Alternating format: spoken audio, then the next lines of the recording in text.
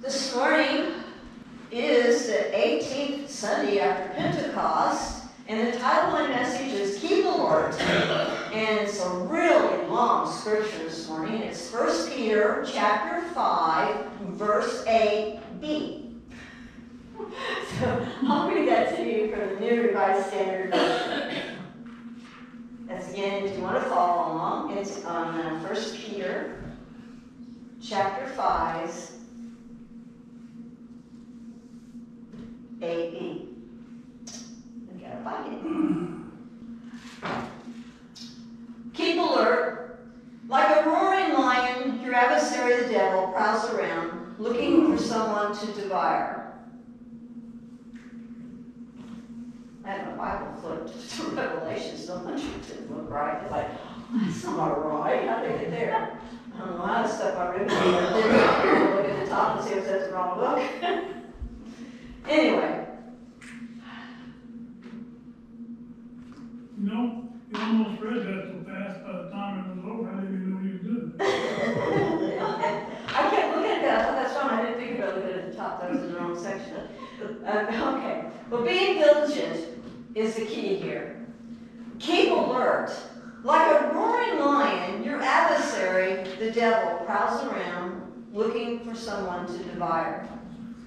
There's a reason for Christians that Christians must work on growing with the attitudes of submission, with the attitudes of humility, with the attitudes of trust, and the attitudes of self-control.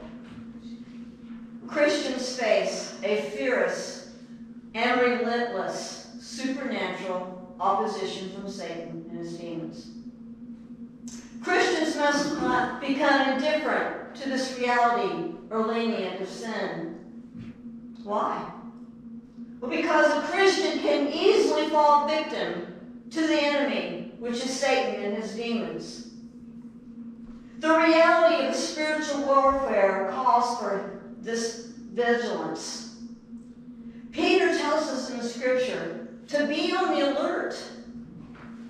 This is actually a very important command, more than a request.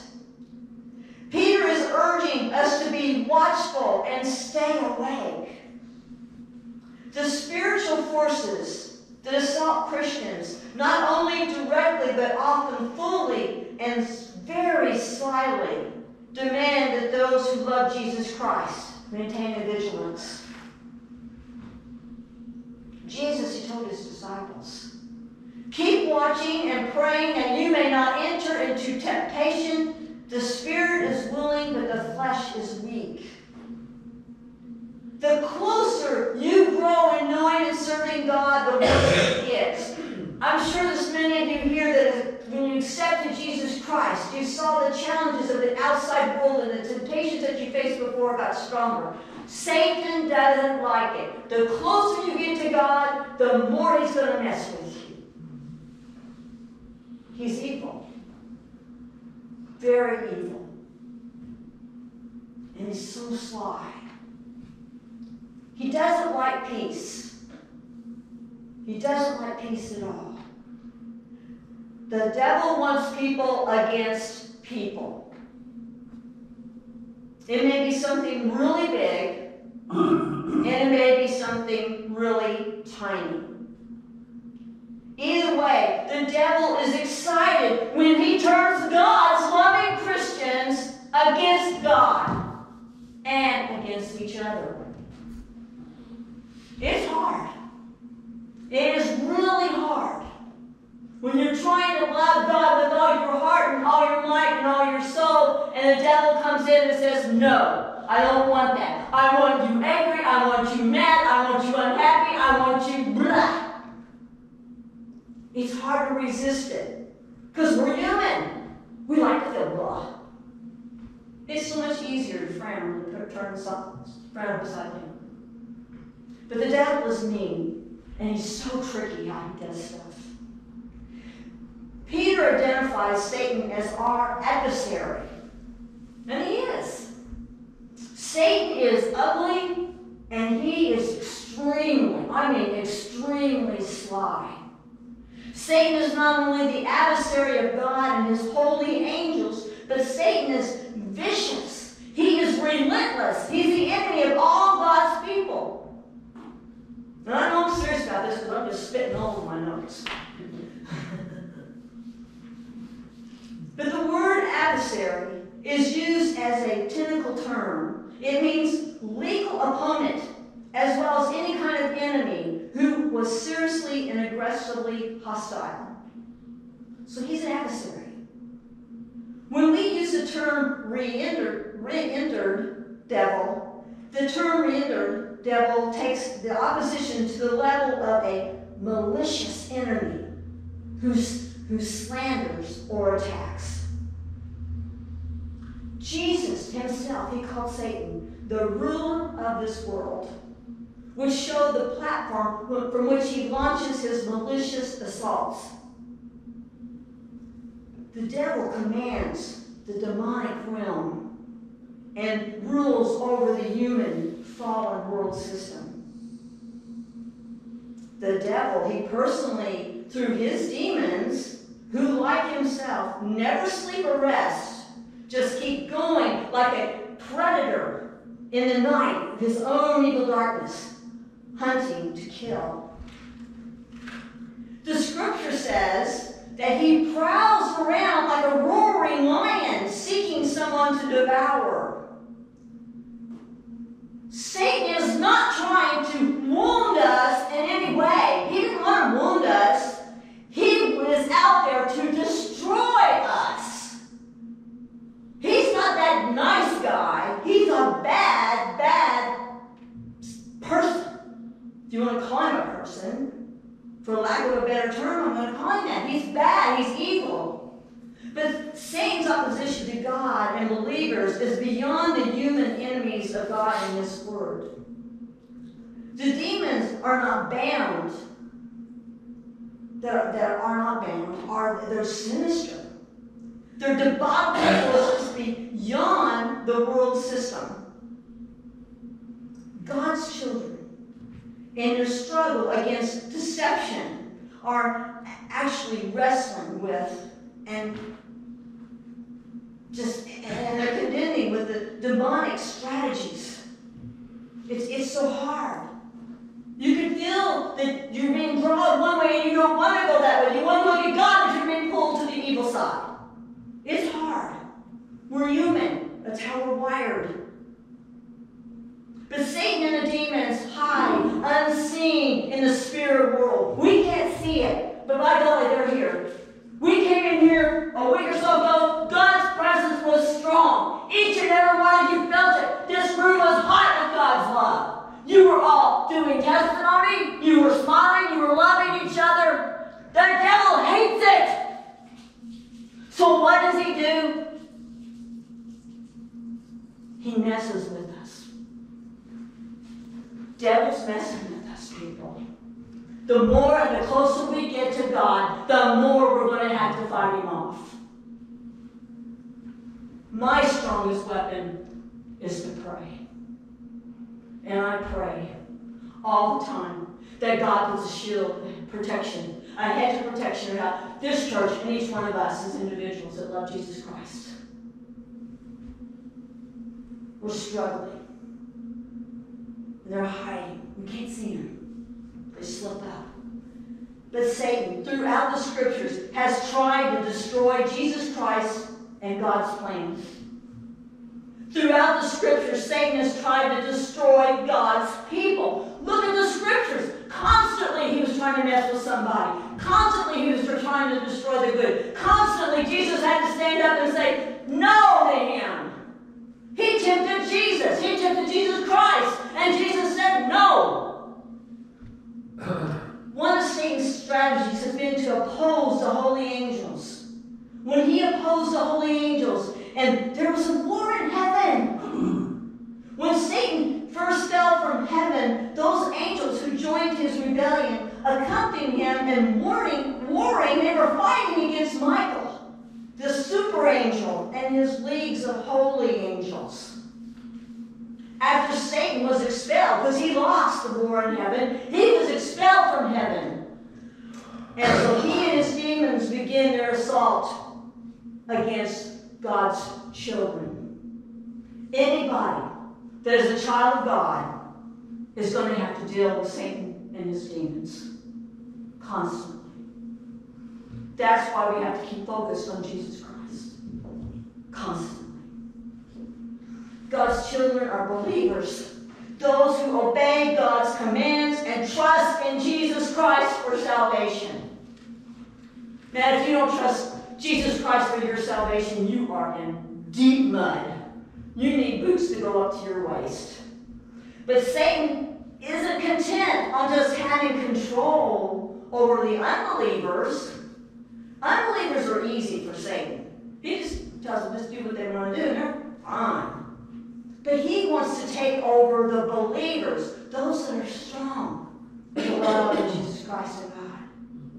Satan wants to devour believers in a number of ways.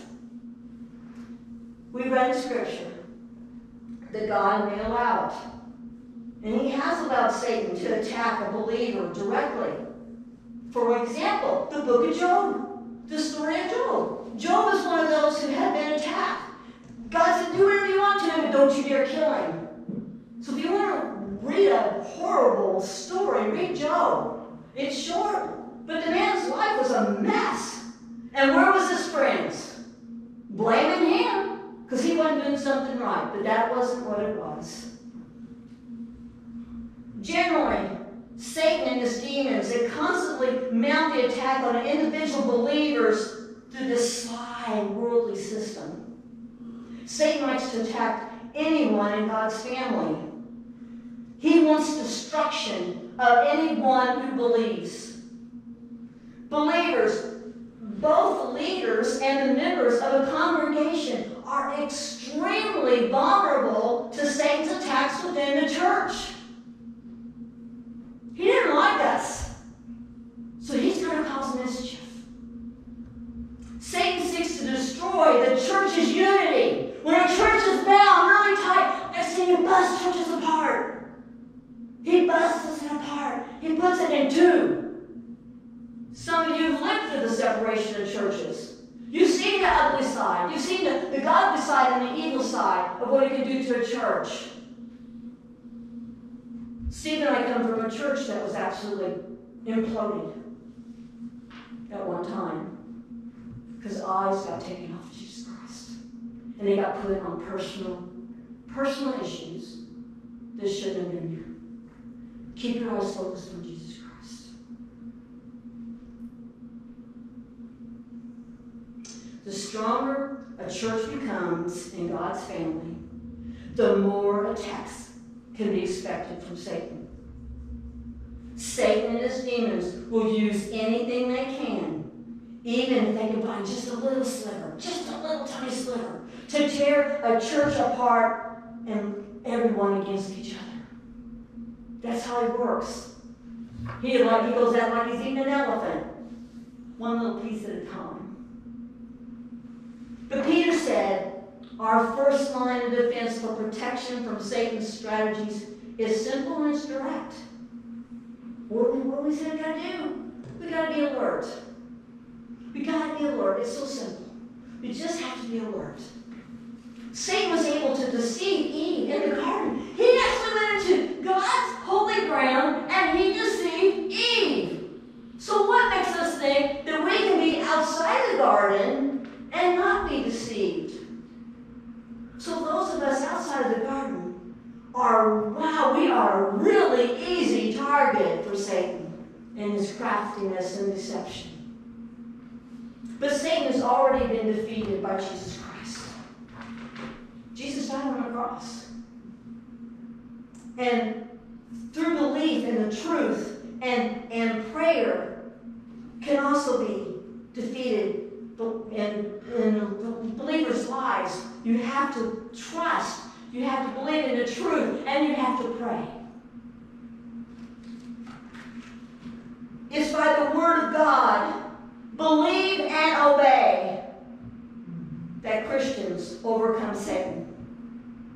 The Scripture tells us that believers will be victorious if they are spiritually alert for satanic influences coming through their surroundings and relationships. and assess potential temptations and flee from them. Since Satan is a liar, and he's a deceiver. Oh, is he ever a liar and deceiver? The only sure way to stand up against him is by faith, faithful obedience to the biblical truth. This battle that we're on in this world right now is completely spiritual. We might be battling with other countries and stuff and have different opinions about this or that, and maybe friends are at each other's throats and maybe they're not. But the thing of it is, it's a spiritual battle. And in the spiritual, natural realm, we have really got to stay alert. Or we're just easy prey. And we're dead meat. I, for one, ask God to clear my heart, open my eyes and my ears, and I want to see Jesus Christ. That's all I'm concerned about right now is Jesus Christ. What I can do to build God's kingdom, to bring others that don't know Jesus Christ to Him, so He can come in glory with us for eternity. Let us pray. Heavenly Father, help us to be submissive to Christ's own church. Help us to serve with humility. Thank you for your written word that helps us to trust you more each time we read it. Help us to have more self-control with the basic element of godly thinking. Help us to remain vigilant and stay on the alert so Satan can't slip up on us. Thank you for helping us to resist Satan. Thank you for helping us to remain firm in our faith. Thank you for giving us grace and mercy and hope. We thank you for loving us so much that you gave us your Son, Jesus Christ, who died on the cross so that we can live. In Jesus' precious name we pray. Amen.